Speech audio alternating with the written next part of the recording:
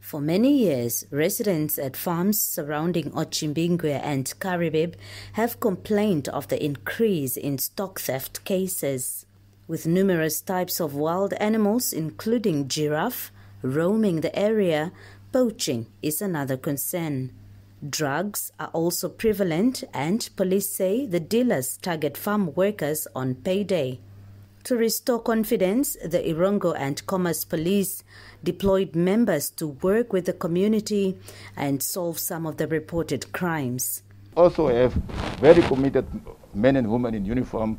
That is why we can see them to say that we can spend 2 weeks in the bush.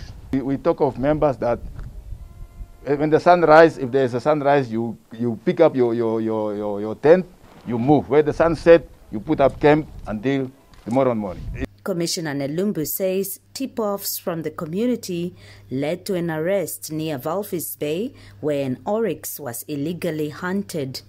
At Otjimbingwe, an unlicensed AK-47 with a homemade silencer was also seized. 3 people, as a result of this possession, were arrested. This firearm purpose was just illegal hunting and stock theft. They shoot anything that can produce meat, then they do away with the meat and to a nearest market.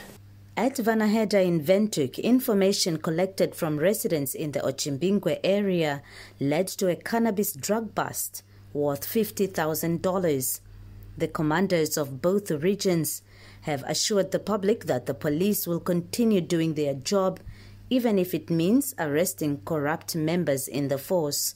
If there is at all a police officer who is collaborating with criminals, he will be charged like any other citizen. Being a police officer does not mean that you are immune from legal procedures. One police officer was arrested in 2015 at Otjimbingwe for stock theft, and his case is still ongoing.